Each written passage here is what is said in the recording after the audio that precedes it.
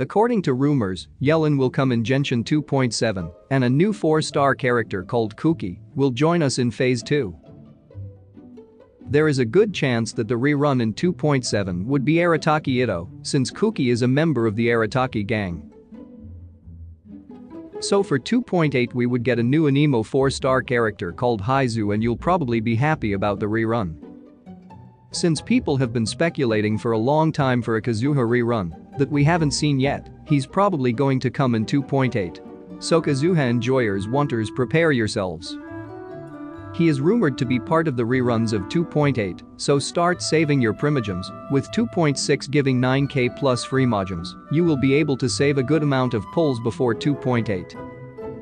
TLDR, Genshin 2.7 will have Yelan as a new 5-star and Kuki as a new 4-star. 2.7 seconds rerun will probably be Itto since Kuki is a member of his gang.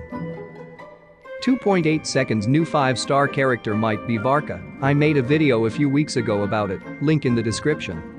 Finally, 2.8 will have a Kazuha rerun and a new 4-star anemo character called Heizou.